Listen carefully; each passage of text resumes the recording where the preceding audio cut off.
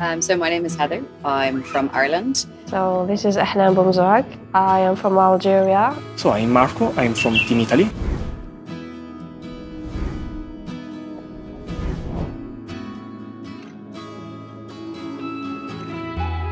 I've been in the engineering side. My undergraduate was in mechanical engineering. My father was an engineer, and I suppose I'd kind of follow him around the house doing little jobs and kind of curious about how things worked and how to fix them. The technology can give people so much independence. I am a telecom engineer, and I hope to be a pioneer because I believe that technology can solve many practical problems in Algeria. A couple of years ago, I moved a little bit north in Pisa in order to complete my artificial intelligence master degree.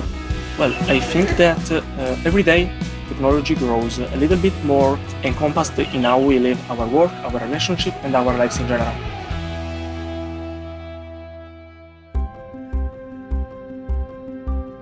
Wheelchair users or those that have reduced mobility, they have challenges in their everyday life, like going to work, taking the train to work. Something that's such a simple task that a lot of us might do every single day.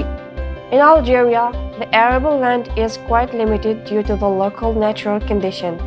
Because of that, I know how hard work farmers since my childhood. I really want to help them to make the work easier, just as easy as we use our smartphones.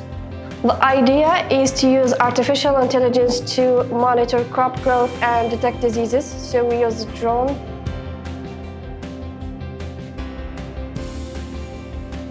Hospitalization is an unfortunate memory for many of us, yet it serves as a powerful catalyst for change.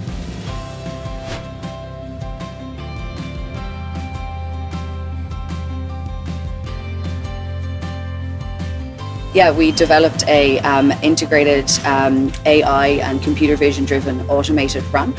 It communicates over 5G technologies in order to be able to allow wheelchair users to independently and whenever they want spontaneously board a train.